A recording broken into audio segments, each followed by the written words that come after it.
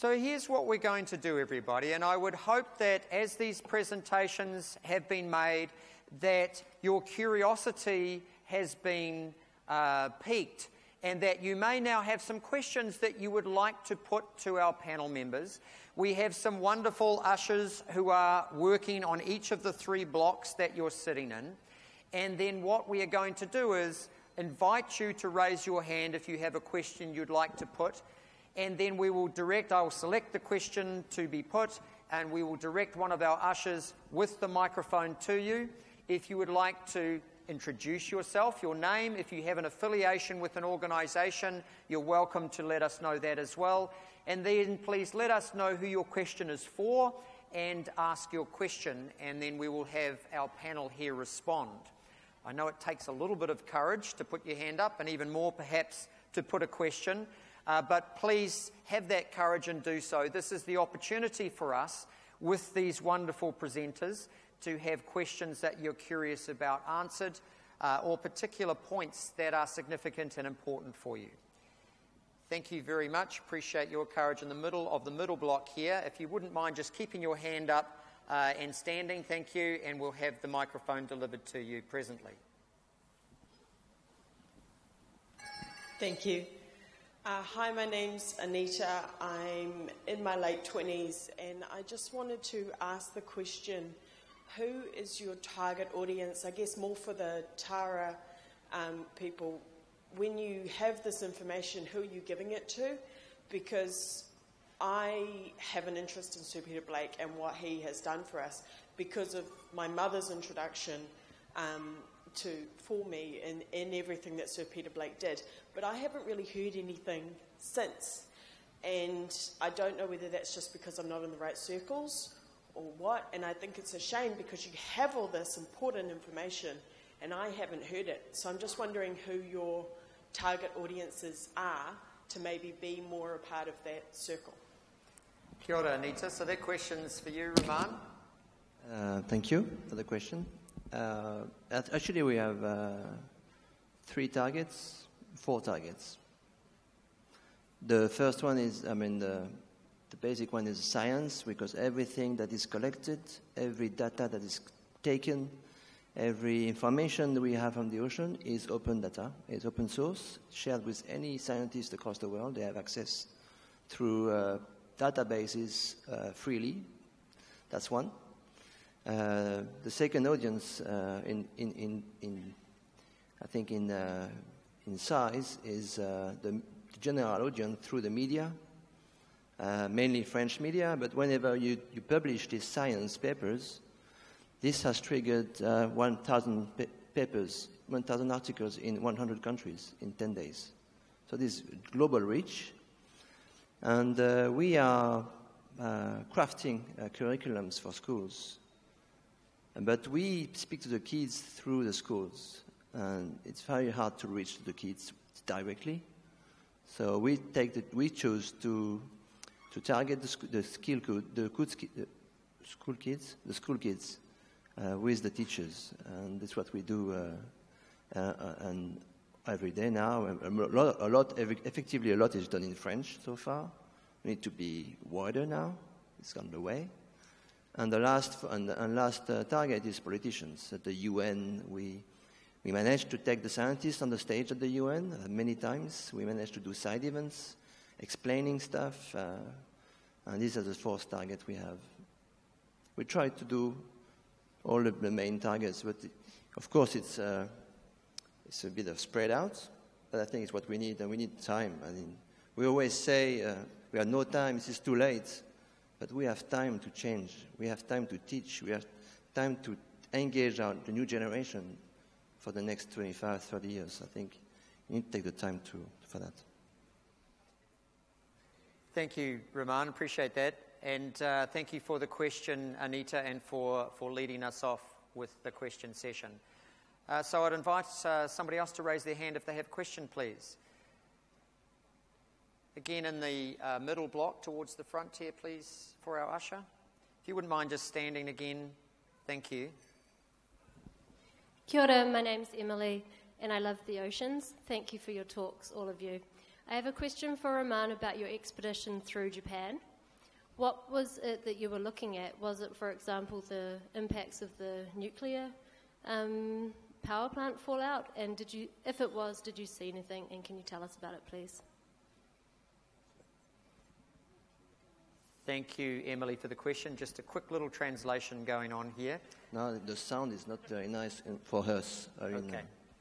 And I'm French, of course. In Japan, we did a survey of the coral reefs in Shishijima, south of Japan, and all the archipelagos of islands from the Ryukyus, the one from the southern tip of the main islands, and Okinawa. This was a study we did from Tokyo to Okinawa. But we spent a lot of time. I mean, we spent more than a month, all the crew, and it was a crazy venture to call in 8 harbors in Japan to talk to them about the ocean without confrontation, talking about the fisheries, but we tried to talk to them about what the ocean is doing for them every day. Ocean, atmosphere, oxygen they breathe, the fish they catch is coming from the healthy ocean, and maybe in the future, if we are not careful, this life support system will not sustain. So we try to tackle that. We haven't gone to the nuclear issues area in Fukushima this time. We're going to go there next year, and effectively, this will be the time to talk about it. But in Japan is such a weird place. Weird people. They're not like us. They don't think like us. It was a crazy time for us all on the boat, but it was very interesting actually. And we need to. It's very different. We are very different. And before putting them the head in below the water that you are a bad fisherman, you fish too much, you ruin the ocean with your nuclear leaks. They had a lot of effort to do to understand them, how they think, how they can change.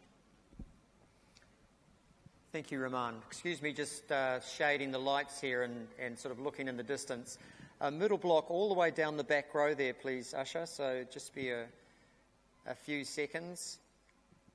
And same process, please, if you wouldn't mind just taking the microphone and introducing yourself and who your question is for, and then your question, please. Yes, my name is David. I'm Australian. I feel friendly here. And I'm at the end of a 10-year yacht cruise around the world. My question is this. There's an enormous resource out there called yachtsmen, and in the city of sails, all the more so.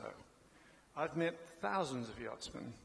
Can I ask you, how do you utilize that resource, and what suggestions do you give to do so? Thank you. Thank you for asking the question. Since 4 years now, with a scientist involved in Tara, called Bond de Vargas, and also with an association in New Zealand as well, we developed a project called Plankton Planet. And if you connect to this website, you can, if you want to go on the loop, there's a loop here, Kiwi Land, Fiji Land, Vanuatu and back. If you want to do this loop, you could do plankton collection every day or so. But the problem is so far, you have to go down to 2 knots. And when you're a cruiser, you don't want to go to 2 knots. You don't want to get the sail down. You don't want to bang in the ocean like that. So to collect plankton, you don't even see. So we are working now to develop. We spend a week here to work on that. There is 15 people of us coming from all over the place to find ways to be able to do that in 5 knots. And I think we will be much more successful in the future to avoid stopping down the boat. Yeah. So it's the future, and of course, when you talk about the ocean and you see, we barely know nothing about what's living in the ocean, and this is not only the survey boat across the planet who can do the job. You're right. The resource we have on the yachtsman, the cruisers across the planet is huge, and we are definitely intending to tap into it and to engage people in that. Thank you for the question. I'll add to that too. Thank you, David. You may already be a part of or aware of an organisation called Sailors for the Sea, and you're quite right. There are thousands of sailors who are exploring, sailing and caring about our marine planet as we speak. And I'd also add you're very welcome here, David, as an Australian. Of course, the skipper of Emirates Team New Zealand is an Australian, so I hope you celebrate along with us tomorrow in the parade. So welcome in the best Anzac spirit. Another question, please. Again, in the middle block. Come on, outside blocks. We're not all middle block just in the front here, and I'll come to you, thank you very much, in the right block after that. So about the fifth row back middle block, please.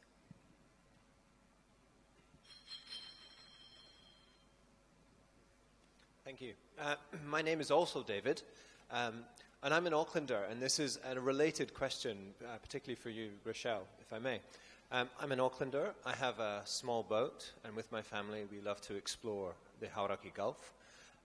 If there was one thing you would like Aucklanders to do differently, one behaviour change you think could make a considerable difference to our big blue-black yard, what would you ask us all to do? Assuming we like to behave responsibly as best we can, and we like to do the obvious, what's the big change we need to make? I think for all Aucklanders is thinking about what comes off the land part and goes into the sea. We have issues with stormwater, with sewage runoff, and of course with just rubbish going off our land and into the sea. I think for those Aucklanders on the water, and there are very many, we're usually not too far from the land, we quite like the land, but for all the Aucklanders that are on the water, I think have a seriously good think about your fishing practices, because we need to think about how the gear we use, how we use it. We need to think about, is there a risk for a bycatch of a seabird, for example? We have very high bycatch of seabirds and little hooks, just, the little hook you throw off the side of your boat. Just through lack of awareness, there's some great education campaigns around how to make your fishing seabird safe. And also what you're catching, how many fish are you catching? And also how much you're taking from around the coastlines as well. Our mussels, our cockles, all of those things as well. So on the land, thinking about what comes off our land into the water, and then when you're on the water, thinking about your fishing practices. Thank you, Rochelle, and thank you, David, for the question. I'll just add my thought to that, if I might as well. My view on it is that we need to go through a fundamental attitude change, that fishing is not a right, it's a privilege. And what that means is, if we adopt that particular attitude, that means we don't fish to the limits that are given to us. We fish for, as a privilege, only what we need, and we're very careful in our decision-making about where we go, how we do it, and what we do. And leadership first starts with leadership of self. And if we lead ourselves, then we have the right or the ability to perhaps lead others. So thanks for the question and the opportunity to share my thoughts. Now, I promised I would come over to the right group here, so apologies that I missed that before. There was a gentleman middle of the right group who was waving. So about third from the aisle, please. Thank you for your patience. My name is Reg Lawson. I'm a fourth generation New Zealander on all sides. I've dived from the age of 13 and I'm now 73. I've seen a lot of changes in all that time, most of them for the worst. I attended an Oceans 40 years ago where Dr. Sylvia Earle warned of the pollution of the trenches around the world. And I think it was last year, NIWA said, there's pollution in the trenches of the ocean. And to quote a plumber, shit doesn't run uphill.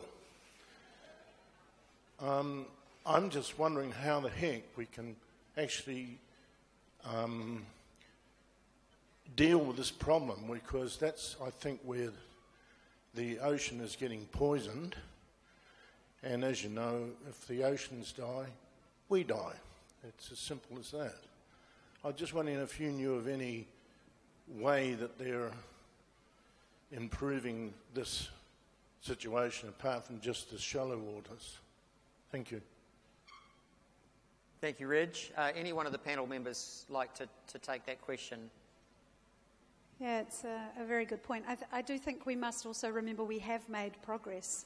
You know, if you think probably about 30, 40 years ago, everything got dumped into the ocean, you know, absolutely everything. And you know, the London Dumping Convention, as it was at the time, you know, actually got rid of a lot of the real egregious crimes against the planet where the ocean was just considered a big tip. And so, you know, and same with runoff from factories into you know, rivers and estuarine spaces. I think one of the great challenges for us, and this is where technology and engineering and ingenuity is really important, and allowing people to think of completely wacky ideas and not dismissing them out of hand. We have to think about all crazy ideas, good ideas, random ideas, and really give them an airing to solve these problems. And there's recently that Dutch teenager who sort of thought of a big machine that just sort of, well, it's not even a machine really, it's just a passive thing that's floating around out in the ocean and picking up rubbish. And it's working.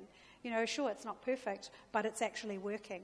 We know where the major rubbish gyres are. And I think there is now we're getting to the point where why don't we work out how to just go out there and pick up a whole bunch of that rubbish? It's not hard to find. Sure, there are some things like in the deep trenches that we won't be able to get to tidy up. But I do think if we don't add to it, then it won't get any worse. You know, and they're really wicked problems. But I do think that one thing about humans are we are infinitely curious, and we're always thinking of ingenious new solutions to problems. And sometimes it's the most obvious, simple thing. So I think we need that space to voice those possibilities. And we need to share that because, you know, I've been in Japan 3 months ago, and I've been in the front of a crowd like you, and I asked the question to Japanese, how long do you think the plastic bottles disappear in the ocean by itself? How long? I raised a hand. A week.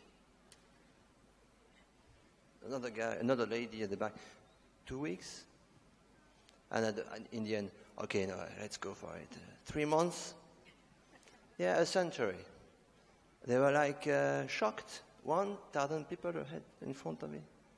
So you realize such a country like Japan, educated, sophisticated, rich, is not able to teach his population this type of basic ideas, basic notions. Here we are, here we stand, and in Japan there is maybe 5, 6 NGOs only. We have to leverage that. We need to work on that as well. So it's not only, it's everywhere on the planet, so the problem is global. But education is, for me, education is the key of everything. That with your experience that you see that number one issue is pollution, because actually from our experience with young people, it's the thing that concerns them most as well. But what gives me heart with young people is we did a microbeads plastic lab at Auckland Uni with YALF, and then we got all these calls from parents when they came home because the kids had raided the medicine cabinets at home and chucked out all their parents' kind of makeup and creams that were contributing to that pollution. So we hear a lot of stories about our young people, negative stories in the paper, but actually they really care about these environmental issues. They want to make a difference and they're really ready to act. So we need to create the space for them to do that and engage them in those conversations.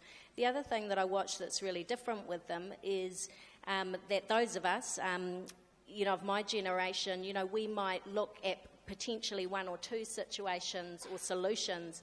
Our kids in this generation, they're very quick to look at technology and, 25 different solutions. I remember one expedition when we were on and we talked about problems with recreational fishing and capturing how many fish are being taken, and that night one of the students created an app to be able to monitor recreational fish take. So our kids are smart and they're really, really motivated. Thank you to the three panellists, and thank you to Reg for the question. All right, we'll share it over to the left block here now. And I'm sorry, we're not going to be able to take all questions. We've only got a couple of more minutes, but we do want to have a representative from Team Left Block to go ahead. Thank you. Bonsoir, Romain.